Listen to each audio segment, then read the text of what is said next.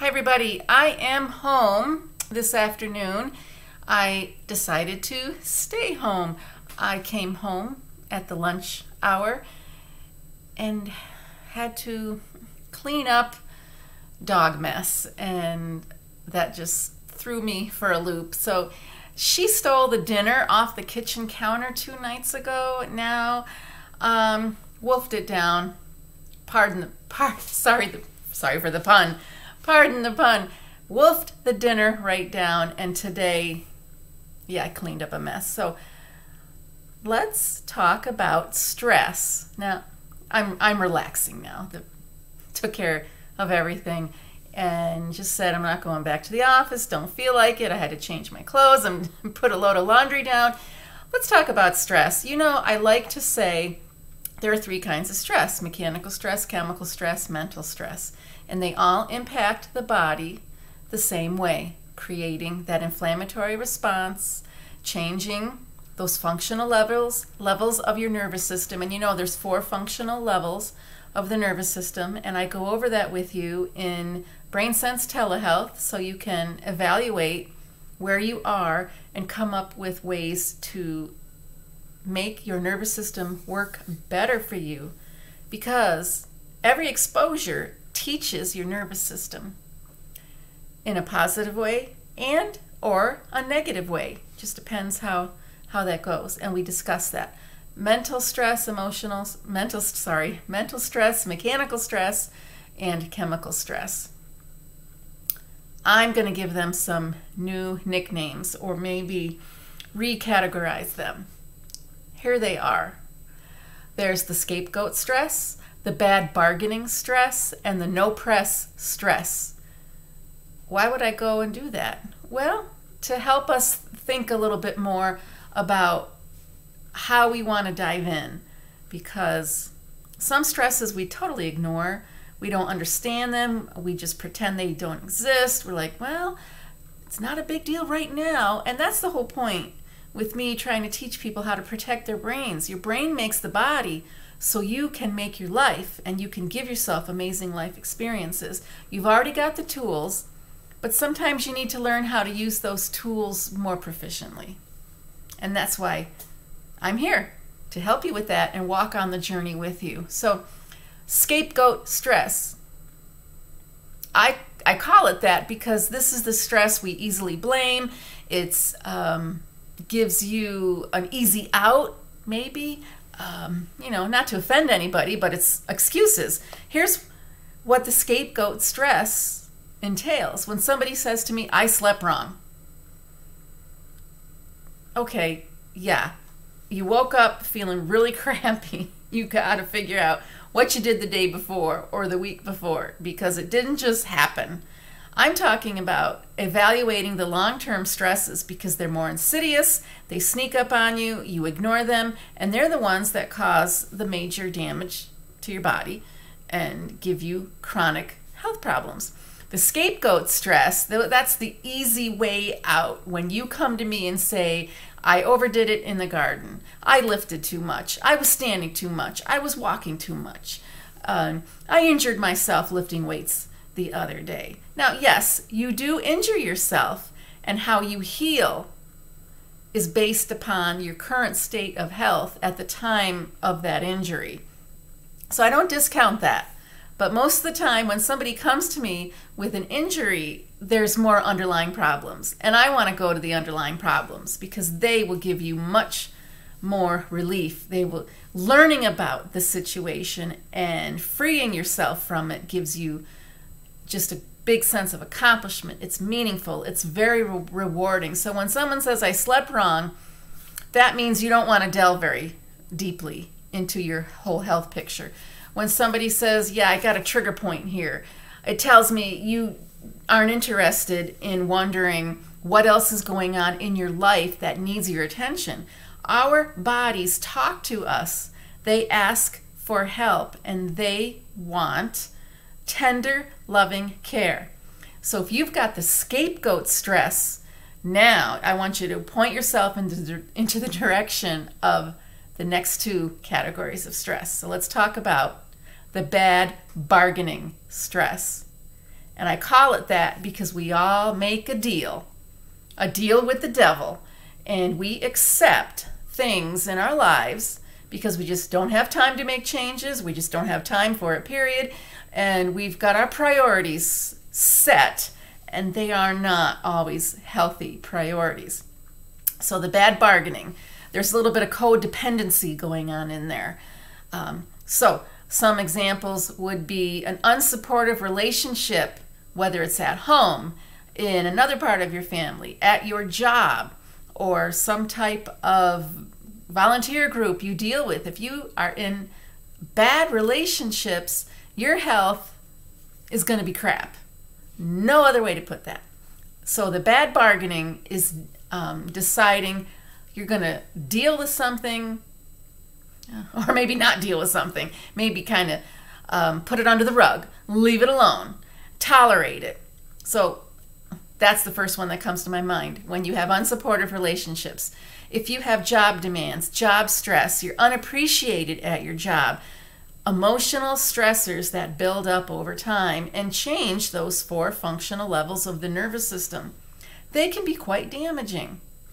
I use chiropractic to help you retrain your brain along with nutrition, along with other brain training techniques. And that's why I call it the 3 doorways of moving your brain, feeding your brain, and talking to your brain. What are some other bad bargaining stresses? I already mentioned relationships, the job. Your jobs are number one. I hear it every day. You are dealing with the stress of your job. It's usually coworkers who just drive you crazy, or just a job situation that doesn't go anywhere. You feel stuck because you've got to have the paycheck. You don't know how to spread your wings and branch out and do something new for yourself. These are the bad bargaining stresses. Relationships, what else? Peer pressure. I had a whole list of them in the office. I can't think of them off the top of my head, but most of it is emotional stress, but also peer pressure, dealing with diet. People just eat the wrong foods because they're with other people who want to eat the wrong foods. There's a lot of pressure to eat a certain way, so that's a bad bargaining stress. Not getting enough exercise. You know, when I was younger, people would laugh at me. Certain people would laugh at me for jogging. I love to run and jog, and I would, if I had an errand to run, if I had to go to the post office, I'd take my mail with me, put on my sneakers, off I go jogging. I would go to the grocery store if all I needed to do was carry a small bag. I just love to add that fitness aspect into a lot of things that I did. I got laughed at for that. So I didn't want a bad bargain. I just ignored them. I said, too bad for them. I'm going to do it because I like it. And it's my favorite way to stay fit. So bad bargaining has a lot to do with peer pressure and how you make decisions around other people. And sometimes that means when you want to make a smart health decision, you are going to ruffle the feathers of other people around you. And that's tough. It's not the easiest thing to do, but you don't do it alone. I'm walking that journey with you. So share that with me at your chiropractic visit, at your BrainSense telehealth session. Just let's talk about it and figure out how to make the best out of just an unfortunate situation. So these are the examples of bad bargaining stress. And I think most everything falls into that category, the bad bargaining, because we're human and we have our addictions, whether it's addiction to shopping, addiction to food, addiction to eating out, addiction to the coffee, the little coffee shops you can drive by and grab something really quick at the drive-thru.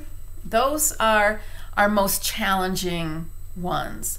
And the third one, the no press stress, is just a little bit more challenging as well. And no press, meaning it's not in your everyday media.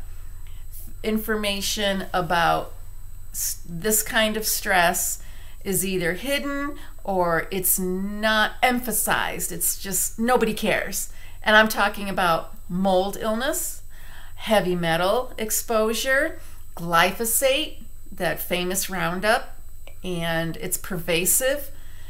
These types of toxins are in our air, our water, our food, our soil, not to mention the toxins in our homes, let's see, what's in the woodwork, what's in your appliances, what's in your furniture, not to mention also electromagnetic frequency, that type of pollution. These things don't get heavy play in the media. Your doctors aren't going to talk about it. And you have to look really hard if you want to teach yourself about these aspects. And the other one is medications, because they are also toxic. They damage mitochondria. And that's the double-edged sword of wanting to take a medication to help yourself deal with a symptom. So I'm going after all of it. Any possible toxin, whether it's in the air, it's in the ground, and the glyphosate, that's a biggie because it changes your liver, it changes your digestive tract, it affects your brain, and we don't know how much is too much, and we are learning as we go. These scientists are not that interested in talking about it, but we've got a lot of Alzheimer's disease, we've got a lot of autism, and we have a lot of people struggling with thyroid disorders, anemia that doesn't seem to get better. So the glyphosate is a new pet project of mine, and I implore you to include the importance of detoxification when you feed your brain. Also, moving your brain helps you detoxify. Move your brain, feed your brain, and talk to your brain. These are the 3 ways we do it. So, where does your stress fall? The scapegoat stress gives you an easy out.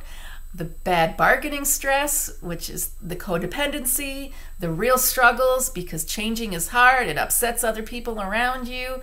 You upset the apple cart when you try to do things better for your health.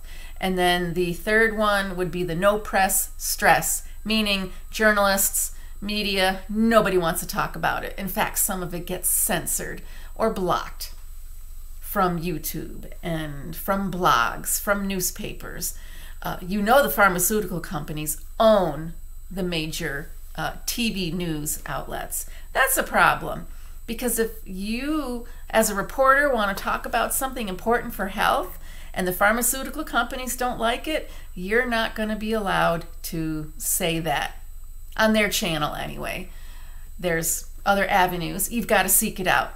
So with the no press stress, these are the stresses nobody pays attention to, but it's wreaking havoc, and I want you to be aware. Educate yourself. And we do that with BrainSense Telehealth.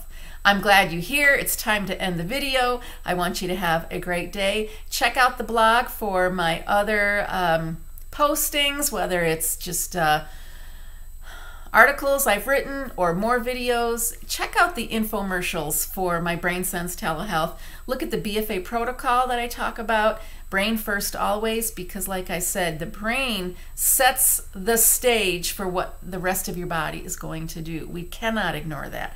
The nervous system, the brain and spinal cord, elite. We love it and we thank it.